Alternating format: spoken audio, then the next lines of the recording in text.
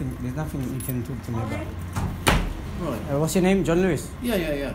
And you're a probation officer? Yeah. Okay, so what's the problem? You invited me in. Well, yeah, I did, yeah, but I did invite you in to come in and have a discussion in one of the rooms. But if you don't want to come and have a discussion in a room, I mean, I'll... But what is there to discuss? Like, Well, I don't know. Well, well, I'm happy to discuss anything. I don't have nothing private to discuss because everything's on YouTube, the way everything that I've been treated. So just, well, however you want to do whatever you want to do, it's not a problem. But I don't need to go private because it's already gone public. So it doesn't make no sense me and you have a private conversation because you've got your phone again, haven't you? Yeah.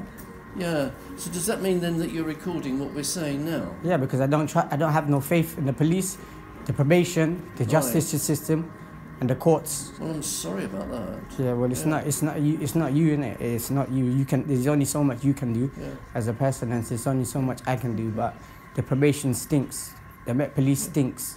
Yeah, Brent Council stinks. Yeah, and every other person that I can name in society that has worked for the government, they stink. Right. Okay. Well, look. Well, frankly, then you've come in, and obviously we can't carry on, like with an interview if you're recording. Am I on license? Well, I can't talk about that. Yeah, of course you can. I asked you earlier on. I know you have done. Yeah, so I have a right to know. Yeah.